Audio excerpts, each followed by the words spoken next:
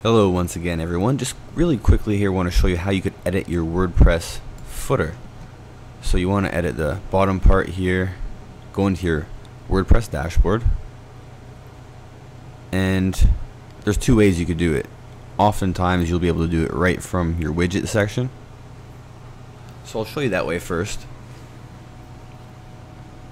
As you can see, I've got footer 1, 2, and 3. What that represents is the left, center, and right part of the footer, and you could drag any of these modules in, edit the information.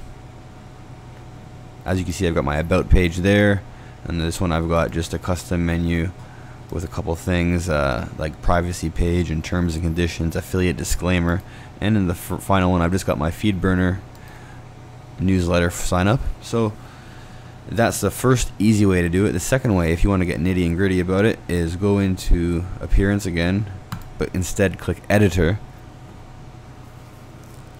and what you're going to do is locate footer.php,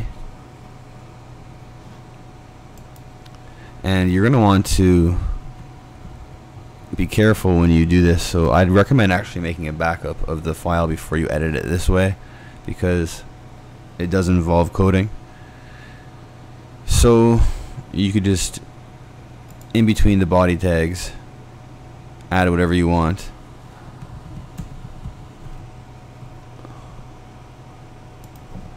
I am custom, and that will show up right below all of the 3 widgets that you saw just right previously. So that's it. Those are the 2 easy ways you could edit your footer file in WordPress. Once again, if you do it this way, make sure you make a backup first, and don't forget to hit subscribe. I've got lots of tutorials for not just WordPress but everything digital marketing, and I release plenty of videos every week. So hit subscribe right now, and see you next time.